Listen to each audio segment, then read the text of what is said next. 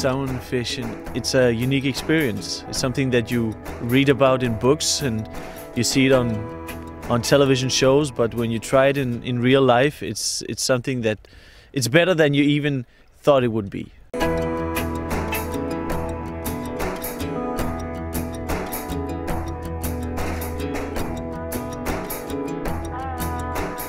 I didn't think that to get a salmon on the hook would be such a thrill. To have this fight with the salmon and get it to shore, and I can't wait to get the next one on hook.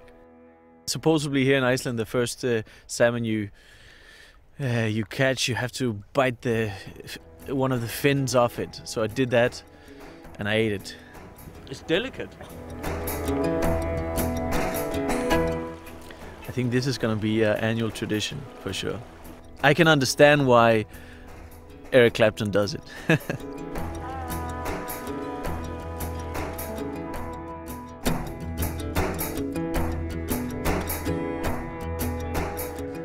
We've done a small smoker ourselves. Everybody can do this in their home.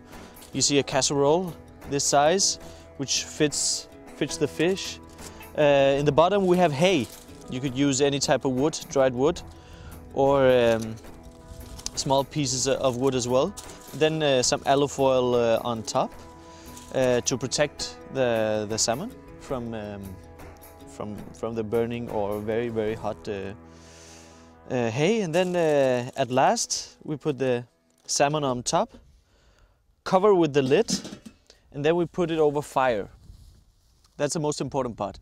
I would say that a salmon like this size, which is 2.5–3 kilos, one side only, will take 20 minutes to cook. Then it's cooked all the way through, and the smoke is beautiful and the fish is perfectly ready. And then you have to eat it straight after.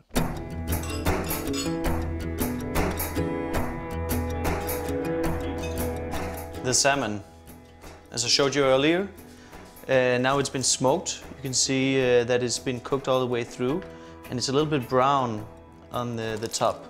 That is because it's cooked and it's been smoked. And you can just take a piece of the fish off.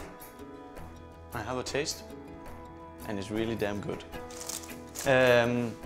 This was one side of the salmon. The other side we chose just to serve raw, because it's so fresh and pure in taste that we wanted to have the essence of that flavor.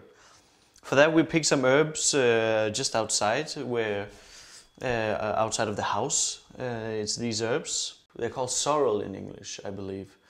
It's a wild herb that's very acidic, extremely fresh, and that goes beautiful with the salmon.